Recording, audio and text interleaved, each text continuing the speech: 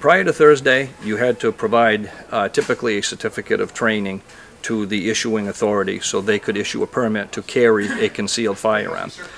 After Thursday, you no longer need to seek that permit anymore. You're treated exactly the same as if you're open carrying it under the law prior to Thursday. Nobody new can carry a firearm, no one new can purchase a firearm, no one new can own a firearm. If you can already carry a gun openly today, you'll be able to carry a gun with a coat or a sweatshirt on if it's cold on Thursday.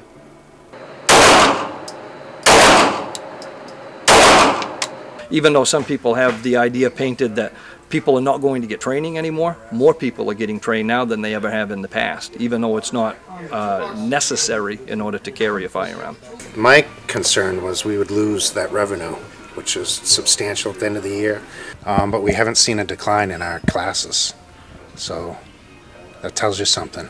It confirms what Jeff just said, that people are actually proactive in getting training and education.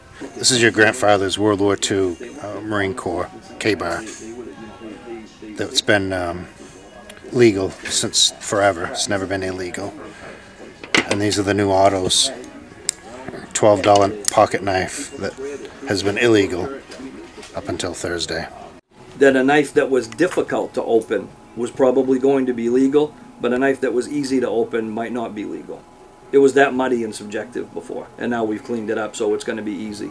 After Thursday, the style and design and type won't matter anymore. You can open it and close it with one hand or two hands. It can be a switchblade, it can be a butterfly knife, it can be that old granddad or old timer that you need two hands to open. There won't be any more penalty based on how you open or close the tool.